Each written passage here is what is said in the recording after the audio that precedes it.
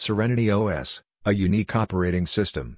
I recently came across an operating system called Serenity OS, which is a POSIX-compliant operating system that is designed to have the user interface-esque of 1990s operating systems, combined with the power of late 2000s Linux.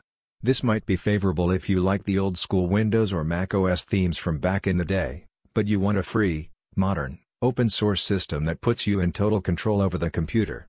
Serenity OS has its own browser, which notably uses the British independent Mojik search engine. Mojik was launched in late 2004 as a privacy-focused alternative to Google, with the addition of Mojik using its own crawlers to index search results, making it truly independent from the competition, and in 2006, Mojik became the first search engine to have a no-tracking policy, so in theory, it was one of the world's first private search engines, but that title actually goes to Startpage, as it was founded way back in 1998, and Metager, another crawler, has been around since 1996. It too is privacy-focused, so the origins of the first private search engine are unknown, but Serenity OS does not like corporate greed. It's obvious, so they choose freedom and independence over corporate reliance, which is something I really like to see.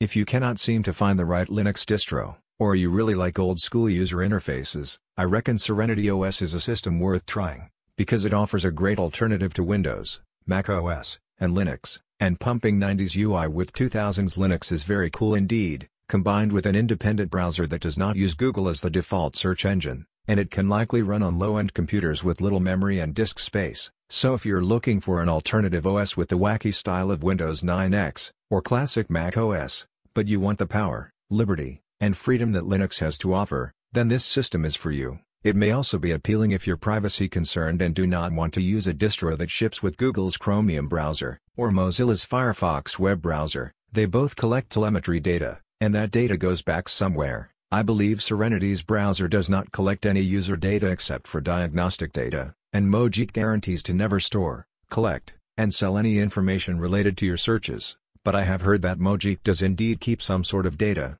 but it's not crucial, so they won't log things like your IP address, search history, etc., but they may keep some search terms, keywords, etc., so I would be skeptical about trusting Mojik 100% with its privacy policy, but it is an independent search engine that does not rely on Google or Bing, so if you're really looking for a different system with something wacky to offer, then Serenity OS is definitely a great option to consider.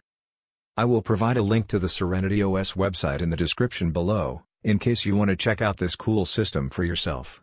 I also plan on reviewing some more obscure operating systems soon, including Helen OS, Plan 9 OS, by Bell Labs, Colibri OS, Visapies OS, amongst many other lesser-known and obscure systems. Please remember to like, share, comment, and subscribe. See you next video. Bye for now.